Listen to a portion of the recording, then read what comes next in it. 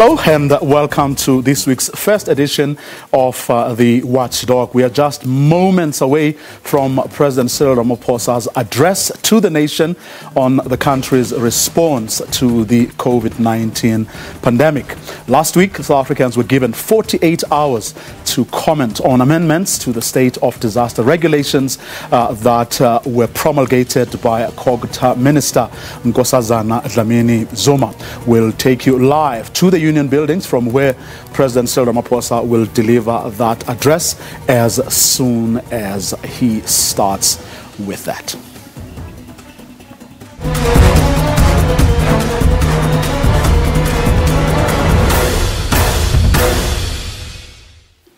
Well, while we're waiting for the president to walk into that media room any minute now, let's do this. The price of fuel goes up again on Wednesday.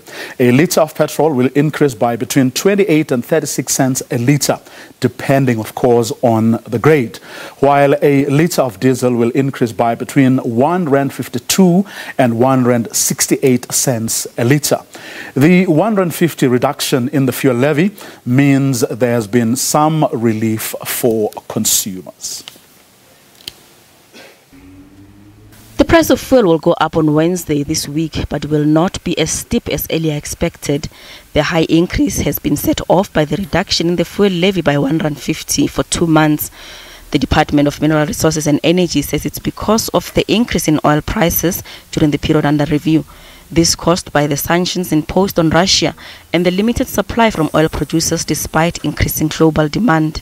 The main reasons for these increases are as follows. Firstly, the higher oil prices, which led to higher prices of petroleum product, mainly due to the Russia-Ukraine conflict, fuel demand concerns in China due to the lockdown, as well as the fact that the Yemen rebels attacked storage facilities in Saudi Arabia. Secondly, the stronger rand against the dollar, which cushioned the prices by around 17 cents per litre, 17 to 19 cents a litre. There is hope that the oil price will go down in the next 2 months, in time before the levy reduction comes to an end. A lot of depends on what is going to happen over the next 2 months, and we're talking here about international oil prices and the exchange rate of the rand. We've seen the exchange rate working in our favor, helping to contain the impact of high international oil prices. But what we hope for is that over the next few weeks, oil prices will come down enough to really result in a reduction in the basic fuel price. The price of paraffin will go up by R2.66 per litre, and that of LP gas goes up by R2.50 per litre. Gloria Sefako Mosi, SABC News, Johannesburg. Well, we're joined on the line by Robert Maike, who is the DDG at the Department of Energy and Mineral Resources. Mr. Maike, good evening. Thanks very much for your time. Good evening, Will. I'm Director for Fuel Pricing in the department, not DDG. Oh, sorry. Apologies, Mr. Maike. No problem. I think what concerns South Africans is where to from now. In other words, what's going to happen going into the future beyond Wednesday, that is. Yeah, as you've seen, Will, the Minister of Energy, Minister of Finance issued a joint statement last week. We came up with this intervention for 2 months, and when the intervention ends, we are going to implement other measures to also cushion the prices, such as implementing the review of the BFP, such as introducing a price cap on 93 octane, and also stopping publishing the diesel prices so that the diesel can be completely deregulated. Well, I mean, to an extent, with regard to diesel, that has been happening, isn't it? Because, I mean, you go around, you see filling stations that advertise, lower diesel prices. How have they been able to do this? Yeah, as I've just said now, the diesel price is not regulated. We only publish the maximum wholesale list price. So at the service station level, they can sell at any given price. So what we want to do now going forward is to completely stop publishing the wholesale list price so that it can be wholly deregulated. Mm-hmm. And the price cap, do you think that's going to do the trick in the long term? Well, with the price cap on 93 octane, the intention is that once you have a price cap, those retailers or oil companies that can afford to sell that fuel at a lower price will then be able to do so. Because under the current situation, they cannot do it because it's a regulated price. So you cannot sell at any other price except the regulated price. So in order to give them a chance to see if they can lower the price, we then introduce a cap, which is the maximum price. Then you can sell it at any price lower than that. Mm-hmm. And just any other ideas, perhaps they may not have crystallized, for now, but are there other things that you have started thinking about as well? We always exchange notes and check what other countries are doing and see what can be applied to South African conditions and so on. So some of the countries have introduced what is known as a price stabilization fund. So how it works is that if the prices, for example, drop by 1 rand, part of that money will be put in the account, and when the price go up by a certain amount, that money can then be used to cushion the prices. That is mainly to do with the fluctuations of the rand and the prices itself, exchange rate and the prices itself. So that's something that we are at technical level. We are looking at. It's not even what we call published or announced by the department, which is work that we are doing on the background. So we always look at what other countries are doing, yes. Mm-hmm. Is that about the only thing that other jurisdictions are doing to help cushion their people? Yeah, if you look at the current intervention by government, in particular on the fuel levy, we actually looked at the number of countries and we realized that they are mainly looking at their fuel tax to cushion the prices. Because if you look at the actual import price, there's not much leeway there because the prices are determined by the international market. Mm-hmm. So the only leeway for most countries was to tap into the fuel tax or the fuel levy, if you like. Mm-hmm. Would I be taking things a bit too far if, for example, I ask about, the oil exploration initiatives and how they could help us in the situation?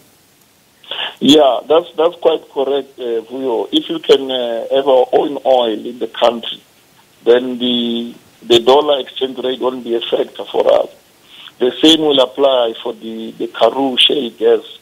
If all the regulations could be finalized and we start exploring that shale gas, it becomes a local resource. Therefore, the exchange rate won't be a factor. Then we can also move away from the import parity pricing because then we'll be having the feedstock locally. Is it just the regulations that are holding things back at this stage, or is opposition to these projects a big factor as well? Well, with the shale gas, I know that there's a lot of work that is being done by Council for Geoscience, doing geological research and looking at how much of the shale gas is found there underground.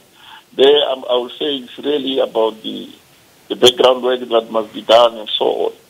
Of course, on the exploration side, there's a lot of opposition around exploration and so on. I think that's really what is delaying some of the investment in that regard. You know what has happened in the Eastern Cape.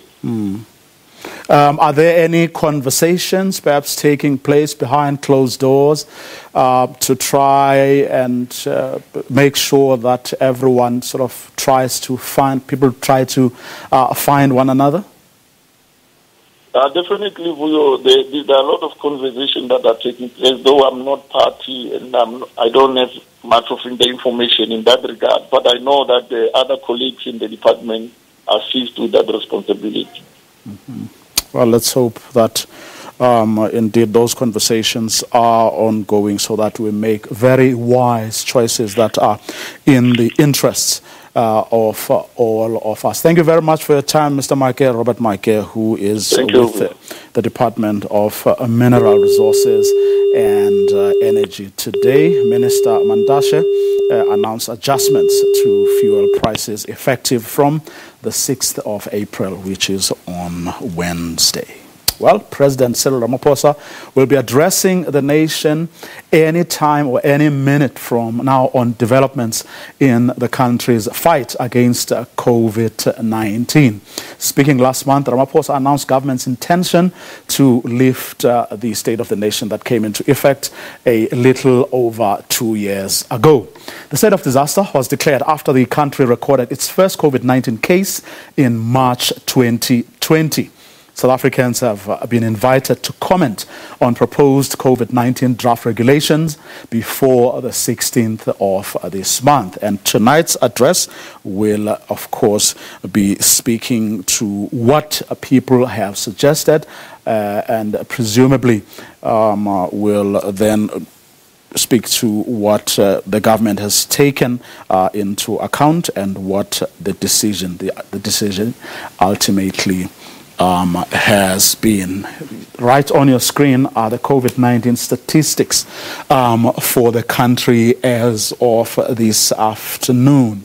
We're talking about 685 new cases, 11,506 active cases, and I'm told the president is now about to speak. Let's take you live to the Union Buildings.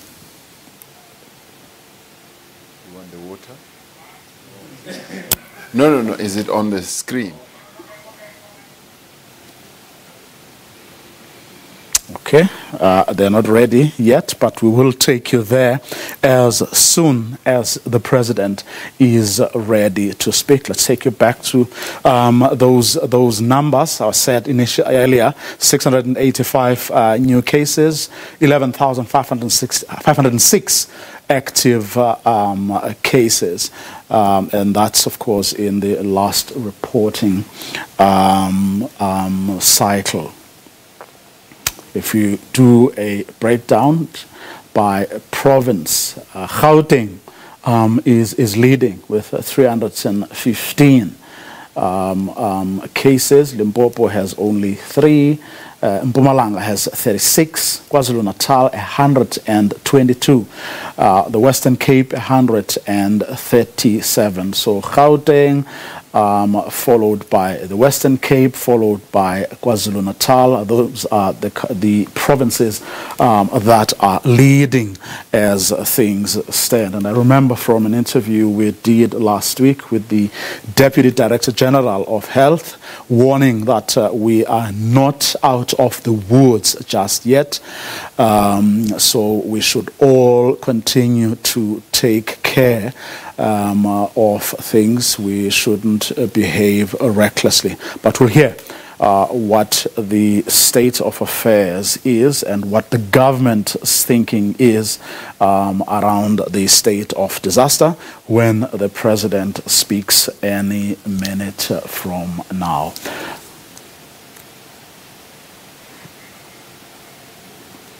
Okay, we are still waiting for the president. He was scheduled to speak at 8 o'clock, according to an alert that was sent earlier by the president's office. So we are expecting him to walk into the media room at the Union Buildings any minute from now and start speaking to the nation. There he is. He's ready. Let's take you there live. 9, 8, 7.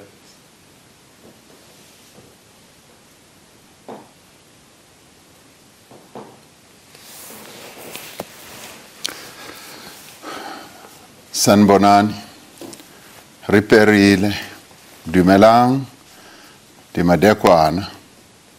Good evening, Goeienacht.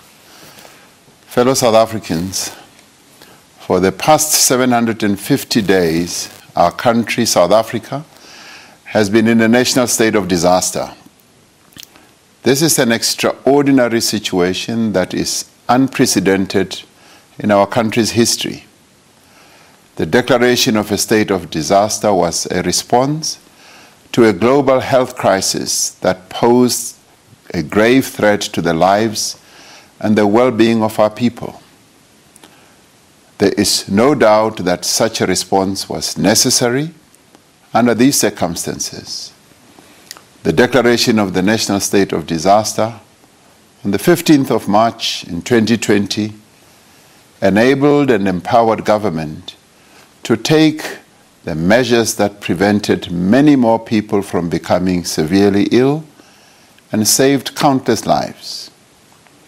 These measures were effective in slowing down the rate of infection, easing pressure on our hospitals, and providing the time we needed to develop the infrastructure, resources, and capacity to manage a large number of people who became ill as a result of COVID-19. The national state of disaster also provided us with the legal basis for the introduction of the special 350 Rand Social Relief of Distress Grant, which continues to bring much needed relief to those most affected by COVID-19 pandemic. It enabled the establishment of the COVID TERS scheme, which provided wage support to millions of workers in our country. The national state of disaster also enabled the provision of relief to small businesses, the extension of the validity of vehicle and driver's licenses, and the management of the pandemic in educational institutions, among other things. All these measures were necessary not only to respond to the devastating effects of the pandemic on human health, but also to limit the great cost to society and to our economy. This is precisely the purpose for which a state of disaster is intended: to enable an effective disaster response and management that saves lives. However, in the context of a free and open democratic society, the additional powers that a state of disaster provides are temporary and limited. They should be maintained only as long as they are absolutely necessary. As I said in the State of the Nation address, we have now entered a new phase in the COVID-19 pandemic. The changing nature of the pandemic in our country was most evident in the fourth wave of the pandemic in December and January. Although we recorded a far higher number of infections in the fourth wave than in each of the previous waves, there were relatively fewer cases of severe illness, hospitalization, and death. During the third wave in July last year, the highest average daily number of COVID-related deaths recorded was 420.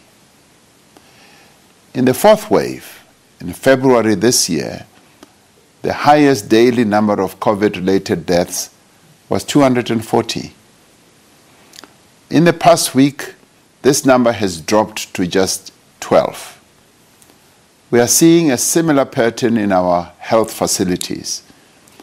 Of the 108,000 regular beds in our hospitals in the country, only 1,805 are currently occupied by COVID-19 patients. Of the 5,600 ICU beds in our country, only 175 are occupied by COVID-19 patients. This is part of a downward trend that is enabling us to return to normality in public health facilities. This shows that while the virus continues to circulate, it is not causing the same levels of severe illness that requires hospitalization or the same number of deaths.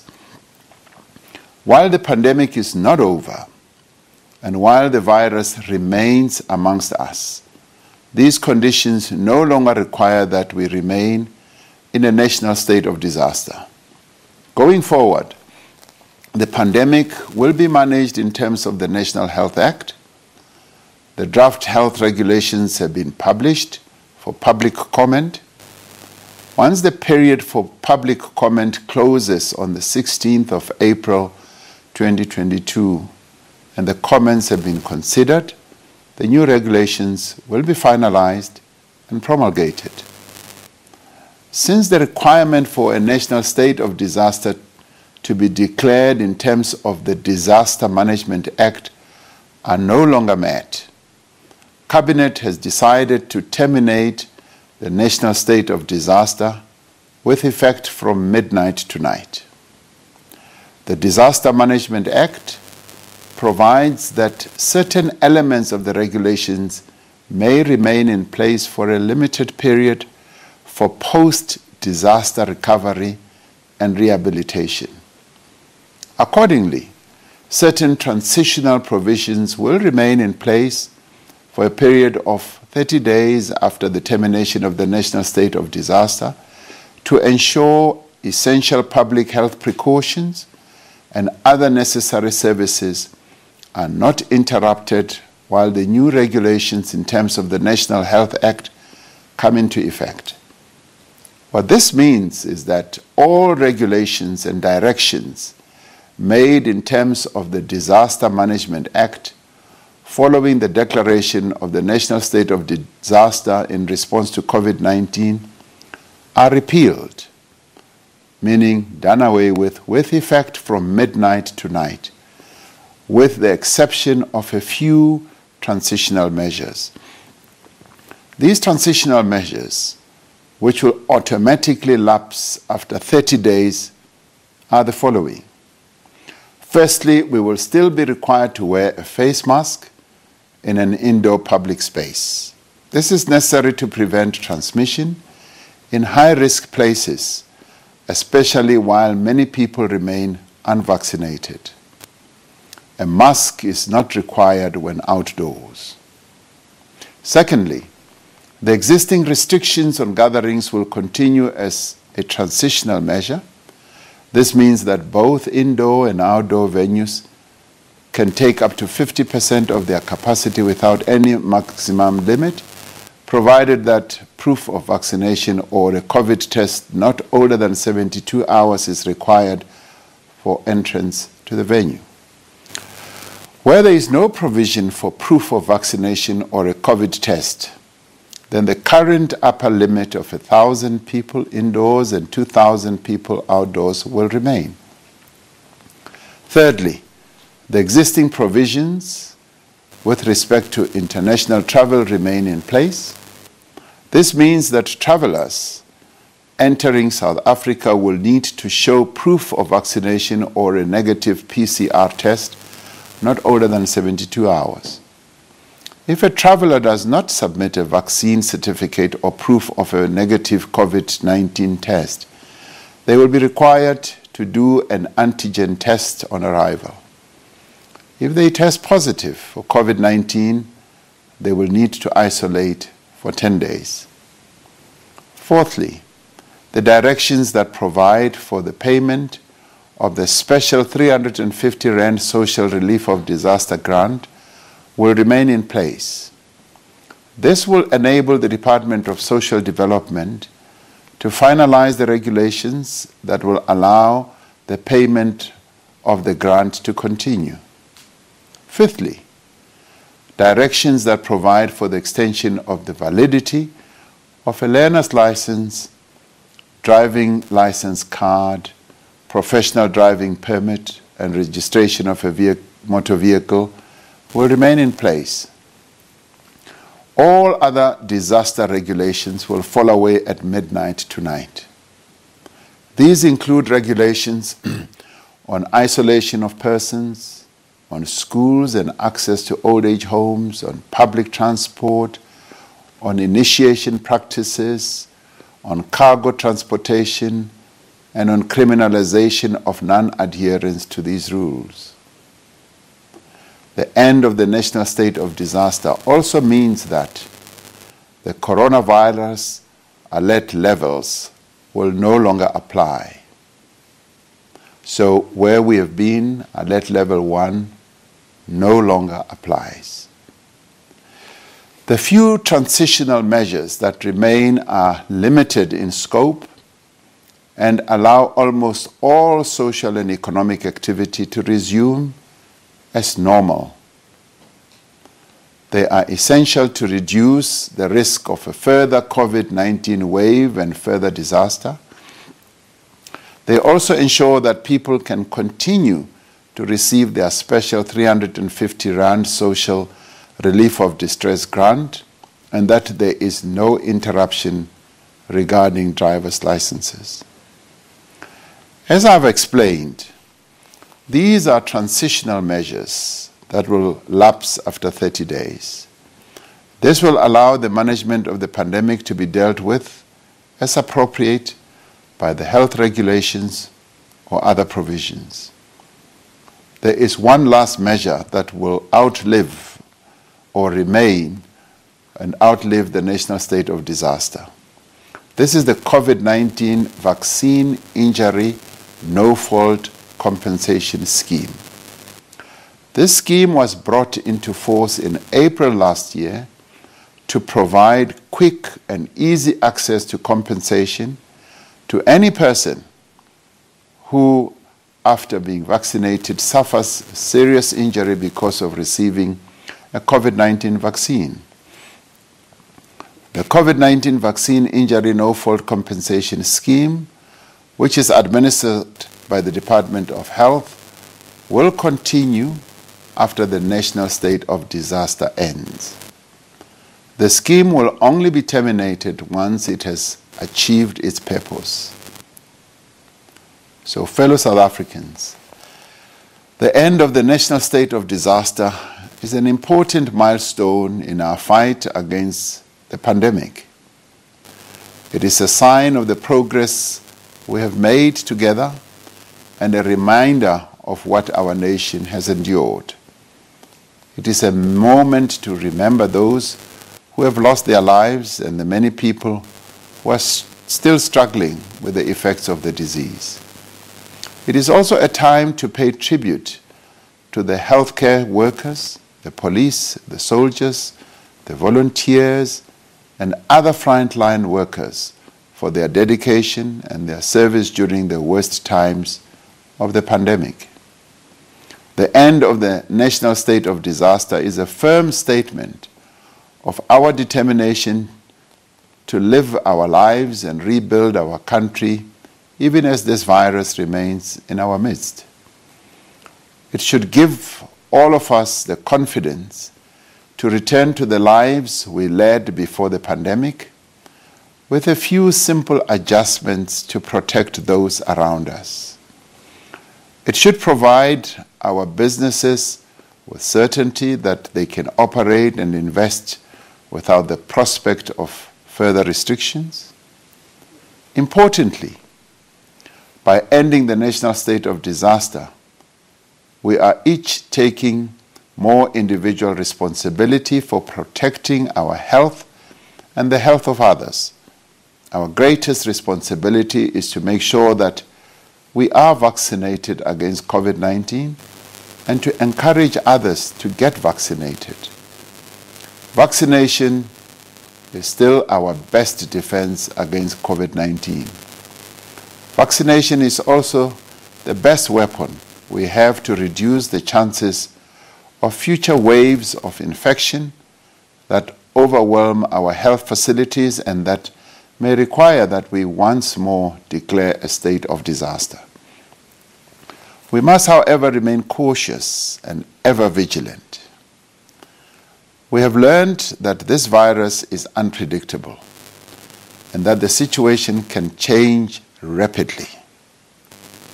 Therefore, we are continuing to work with the World Health Organization and other bodies to understand the increase of cases of infection in other parts of the world and to assess the relevant emerging scientific information.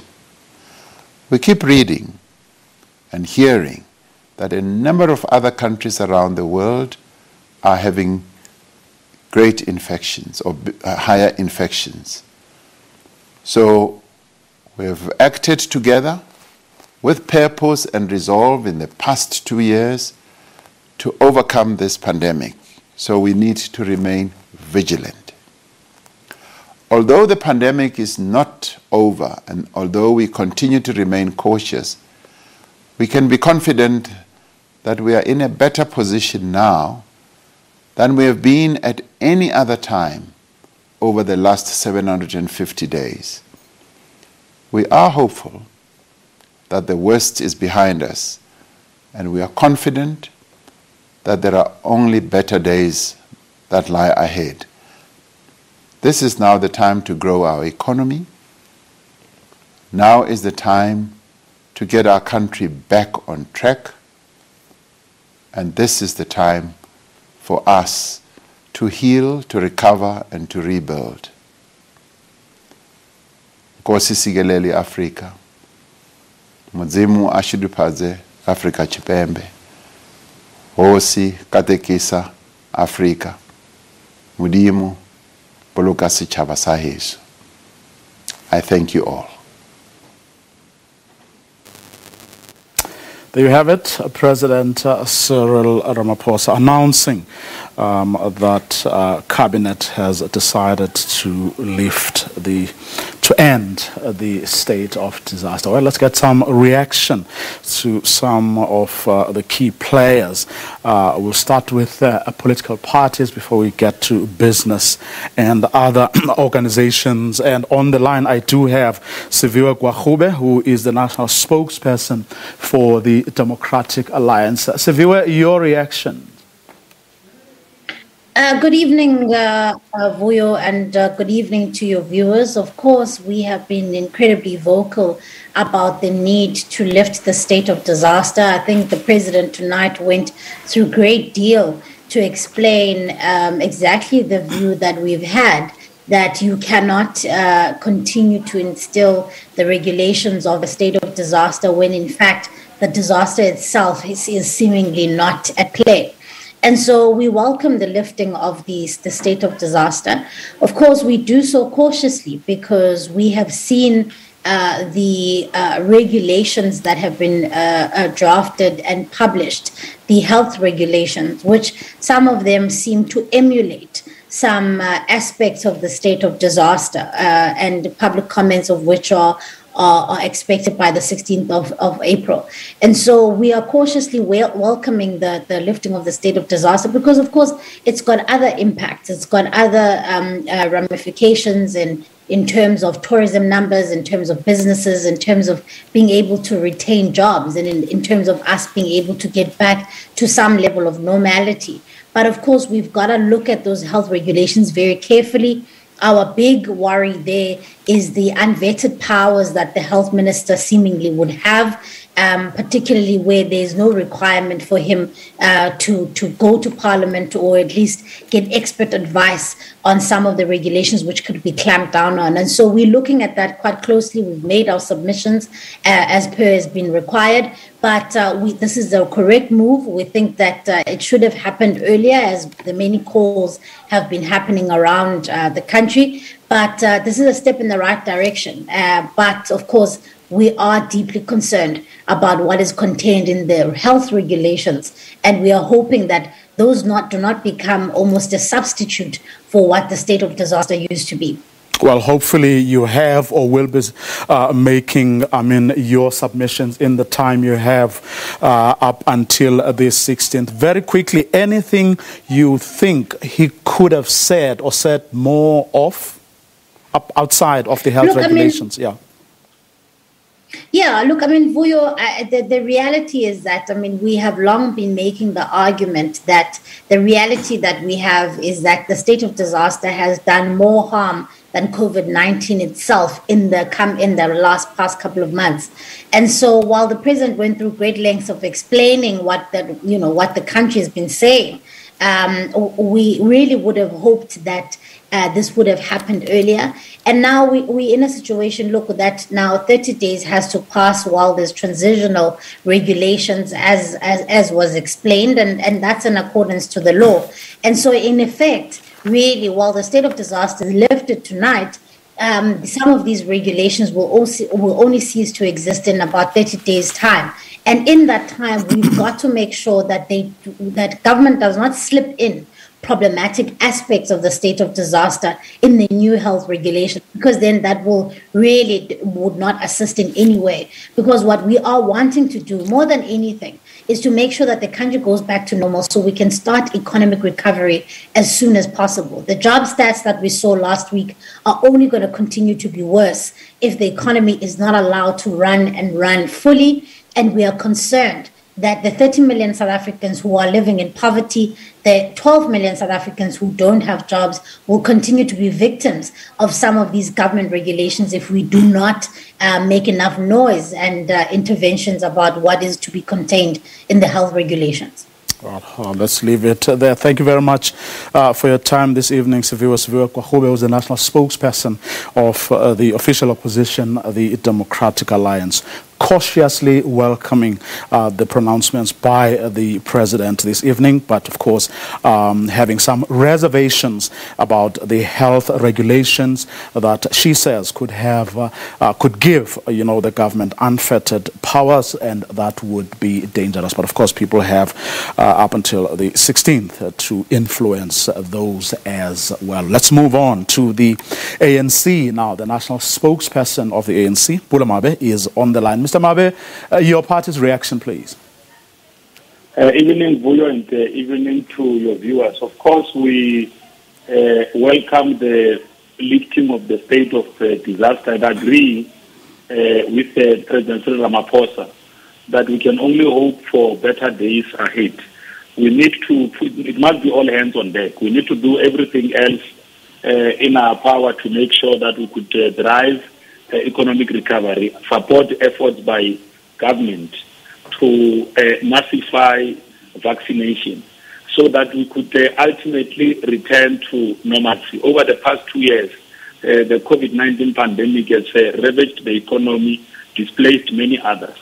But the relief measures that our government has introduced within that intervening period, including the 350 social relief grant, all of those were measures aimed at ensuring that our people are not completely and entirely displaced. They could still be able to find themselves, be able to provide for bare necessities and all of that. And it's only a caring government that can actually implement all of those things. What is now left is for communities out there, businesses out there, the ones that have been saying that they want a complete lifting of the state of disaster, to do everything else in their power to feed into government efforts to help reconstruct and recover our economy, because the new economy will only emerge out of us working together. Now, the DA, from what their spokesperson just said, are cautiously welcoming what President Ramaphosa had to say this evening. They have some doubts, or reservations rather, about the health regulations, which they say may just be the new state of disaster regulations, so to speak, in the sense that it may give, the government unfettered powers via the back door. Do you share that concern? Well, we do not share that concern. It's quite unfortunate. Last week we were to all make, to start making the input towards the transitional regulations. We did actually ourselves, as the ANC, call on South Africans to participate in that process, because how government ultimately moves out of the state of disaster and how they transition, you've got to make sure that you do it in a manner and way that does not really disrupt some of the measures that you have put in place. And we have called on our structures to participate in that process. Because when they participate in the process, they will be able to then change what exists and works in their own conditions. At the very same time, we have called on our people, even during this transitional period, that they must still make sure that your non-surgical stuff, like the wearing of masks where they could, the exercising of social distancing, especially wearing masks when they are indoors. This could also be some of the measures that could still assist, make sure that we could curb any possible spike of the COVID-19 pandemic. So we do not share their view. There is no way. I mean, this attitude of always trying to project their government, even when better things are being introduced to work for citizens, to always treat them with suspicion, doesn't work. We know the DA is an opposition party, but we don't have to oppose for the sake of just opposing. Where there are measures that are being put in the best interest of the country, as political parties from different divides, let us join hands, constructively put forward views that we think can help enhance or improve interventions that government is putting forward. Because dealing with the COVID-19 pandemic, it goes beyond the political spectrum. You know, people who lost their lives cannot just be defined alongside the political affiliation. These are people, these are citizens. Lives were lost. And when you lose a life, it doesn't matter which political party these people belong to. We as a country join hands and send condolences to those many families that lost their loved ones. Okay. By doing what we ought to be doing now, supporting this transitional effort that government is putting in place, is also to make sure that when the country ultimately returns to normality, it could be under conditions that all of us as responsible political parties will work and act to safeguard. Because government alone will not be able to succeed. It requires all stakeholders to work and participate in this constructive effort. Okay, and that's why we're going to leave it with the ANC National Spokesperson, Bule Mabe. Let's take the last of the political players for now, and that is Sinao Tambo, who is the EFF's National Spokesperson. Sinao, good evening. Thanks very much for your time. Your reaction? The announcement of the effective termination of the national state of disaster, which has been in place for over the past 2 years, as an eventuality, because this pandemic has come with a series of unscientific and irrational and inconsistent applications of lockdown regulations. And we think that the President Ramaphosa has finally come to the realization that he cannot continue to keep ad hoc power, which comes as a result of a pandemic, forever, to be able to micromanage South Africa. So what we want South Africans to reflect on as we come to the end of this dark chapter as our country is that this government failed to build a single new hospital, they failed to motivate our people to vaccinate, and they failed to implement diversity of vaccines as well. And we're dependent on Western vaccines, which are provisioned by the funders of Cyril Ramaphosa, such as SABC. So we must reflect on this pandemic in terms of understanding that this government is completely incompetent. They were able to, in the face of the death of many of our people, conduct massive personal and corruption, which rose to the highest ranks of Ramaphosa's office himself, from his spokesperson to his Minister of Health to his MECs in Gauteng. They couldn't resist being corrupt even in the face of death. And that is a reflection that South Africans must be able to have. They had no pharmaceutical state capacity to contribute scientifically to vaccine production across the world. We were spectators when the world was in one of the darkest moments in modern times. So we must note that, and we must reflect on that as a country. But going further, the EFF will also carefully scrutinize these regulations, which are set to be integrated into the National Health Act, so that we're able to make sure that we don't smuggle any policies that are going to give them any ad hoc power to micromanage us going forward in future. And one special mention I'd like to make before you cut me off is that we must thank the public representatives of the EFF, the collective leadership and the ground forces of the EFF for being at the forefront of defending our people during this pandemic. We were at the forefront of fighting for economic concessions. We were at the forefront of calling for the cutting of the repo rate, for holidays and loan repayments, and for the provision of financial relief to our people. In particular, the EFF was the highest donor to the COVID-19 relief fund, which our public representatives sacrificed 30% of their incomes for over 3 months. So we want to salute our dedicated ground forces for dedicating themselves to our people during this period. And we want to say, let's move forward as a country and rescue ourselves from a government that has no capacity to defend us during a time of crisis.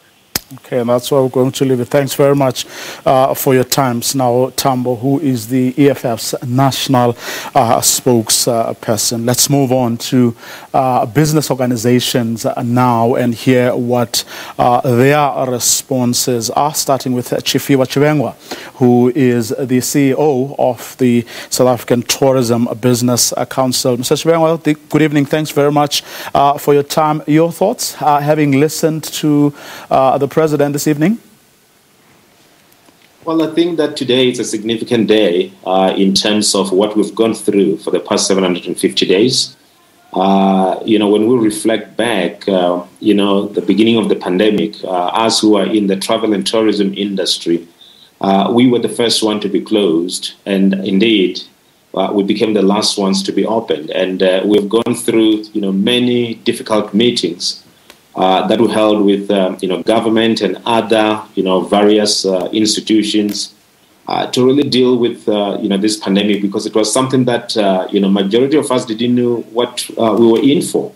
And therefore, we learned along the way. There were lots of inconsistencies, lots of things that were done that we, sit down, discuss, fight, make sure that we correct. But I think that, that's in the past now. We have seen the devastation that this pandemic has brought to us, the jobs that have been lost from the sector, how the economy is impacted, and how many young people are sitting at home who could have joined, this industry should there not be, this pandemic. But it's a health emergency. I think one of the things that we should be proud of is that as a country, I do believe that, we dealt with this health emergency quite well compared to other countries. There were other areas of what we did that we could have improved and that we could have led the world in terms of how we respond to it. And there are many things that I've spoken about, including the issues of PCR tests, the issues of, the vehicles capacity, and many others, that we'll still have to deal with, including the issues that the President spoke about, of events, the 50% capacity, if those that are going there are fully vaccinated or they've got a PCR test, we still need to address that issue, and many others. But I think today marks a day where we can say that now we can do a case study of how we handle the situation, and we can learn from this so that the future generations, when they face the pandemic, they can do things, slightly different with more information at hand. But for us in the tourism industry, it's a good day. There are a lot of things that are going to go a long way in terms of how we manage within the hospitality sector. We've been taking temperatures on a daily basis, people filling forms. That's a cost to business, and that falls away, and it's a good thing. And I do hope that we've learned our lessons and we can continue to rebuild the sector and support the sector and deal with other issues that we call the legacy issues that we had before the pandemic, to make sure that the tourism sector thrive and we're able to get those people that have lost their jobs to come back to work and many young people to join the industry. So it's a better day. We still are going to be looking at the health regulations to make sure that they are indeed progressive. They will support the industry, and also they are flexible so that when the situation changes, we're able to change it, because we cannot afford to have a regulation that's going to be sort of stagnant, whereby when we need to change things, it's going to take longer to change things. We have to look at those unintended consequences that usually arises when we do this type of regulation. But it's a good day. It's a significant day from the state of disaster, a significant day for COVID-19 management, and of course a significant day for us in the tourism industry as we, try to rebuild our sector and try to go back to normal. And we do hope we get support from South Africans to travel their own country. And again, we get the international market revived, and we ensure that, we move along swiftly in ensuring that, we rebound and we reclaim our position in the world market. Okay, just to make sure I understood you correctly, you're saying that what the President said tonight adequately addresses the concerns you had with regard to how tourists incoming coming to the country would be treated. So you're happy with, negative PCR tests, that's no longer than 72 hours, proof of vaccination, antigen test on arrival if, people are unable to produce those. So you're saying that addresses the concerns you've had and which you were really, engaging on and campaigning for? No, it definitely does address the issues that we've raised in terms of what we wanted and how we should be moving along. And also, learning from others who have already implemented. So that addresses the concern for international inbound travelers as well as South Africans traveling back at home. It's quite simple. If you're vaccinated, you produce the proof of vaccination. If you are not, 72-hour PCR test. And if you don't have those two things, you get an antigen test. And if you're positive, therefore you go and isolate. I think that's clear and that's progressive. That addresses the issues that we've been talking about for quite a number of months. Again, we still need to look at those things as we go to make sure that we are not left behind as a country, because there will be progress in the management of COVID. There will be things, that scientists will discover that may require us not to ask for those things that we're asking now. So all I'm saying is that as we continue, we need to be progressive in the management. We need to listen to scientists to make sure that, when we don't need to be requiring these things, we're not the last ones to remove them. There are other aspects that we still need to work on. The aspects of gatherings are quite important because we do large events. It could be sporting events, it could be music festival, it could be a conference for businesses or associations meeting. We need to address that situation to make sure that, the events industry, progresses and it recovers. And again, those are the things that are still on the regulations that are also contemplated on the regulations that are being published by the Department of Health. We need to deal with those things to make sure that they are progressive. And we cannot stifle a certain segment, of the industry without any scientific evidence that we should be doing so. So all I'm saying is that we need to look at all those things that are there. What the president announced tonight, progressive, it's the end of the state of disaster. We now need to move to the health regulation to make sure that they're progressive, because we may find ourselves in a situation where we've got unintended consequences because of the regulations that are contemplated. So we will be participating in that. We will make our voice heard. We will put our case forward, but we hope that we move swiftly forward and we open up the events industry to make sure that those that are operating in that industry who have been devastated, and majority of them are small businesses. Okay. They can be able to go back to build stands and so forth and so on and participate in exhibitions. Cyril, thank you very much for your time this evening. He is the CEO of the South African Tourism Business Council. Let's move on now to the Black Business Council, and we have their CEO, Khangi Matabane. So, Matabane, good evening. Thanks very much for your time. Your reaction as the Black Business Council? Good evening, Vuyo and the listeners, and the viewers. Thank you very much for having us. We welcome the lifting of the state of disaster. This is actually a relief to a lot of businesses and a lot of our members. And we were positive that now, within 30 days, we'll basically go back to near normal. We are very much cognizant of the fact that this has been a very, very difficult time. It has been a very, very difficult balance for the president. You can imagine. You remember the intention was to minimize the loss of jobs, but also minimize the loss of lives. And I think we relatively achieved that if you compare us with the other countries.